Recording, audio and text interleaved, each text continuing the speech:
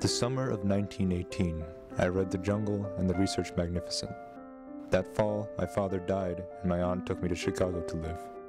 The first thing I did was take a streetcar to the stockyards. In the winter afternoon, gritty and fetid, I walked through the filthy snow, through the squalid streets, looking shyly into the people's faces.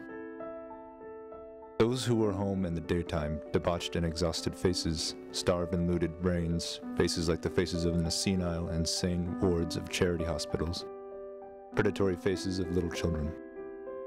Then as the soiled twilight darkened under the green gaslights and the sputtering purple arc lamps, the faces of the men coming home from work, some still alive with the last pulse of hope or courage, some sly and bitter, some smart and silly, most of them already broken and empty.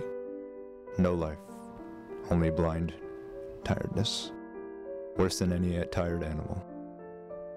The sour smells of 1,000 suppers, of fried potatoes and fried cabbage, bled into the street. I was giddy and sick. Out of my misery, I felt rising a terrible anger, and out of anger, an absolute vow. Today the evil is clean and prosperous, but it is everywhere, and you don't have to take a streetcar to find it.